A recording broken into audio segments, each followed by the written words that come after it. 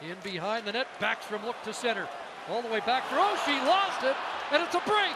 Clear cut, Matt Calvert, Finn scores!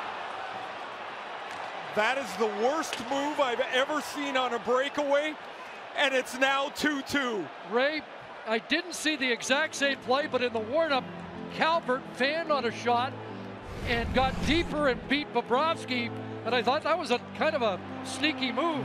Well, watch, he's lost the puck, now it's a breakaway. Calvert misses it, and he spins around Holtby and slides it into the net. It'll be interesting to see if Washington will challenge this for goaltender interference. I don't think there's any.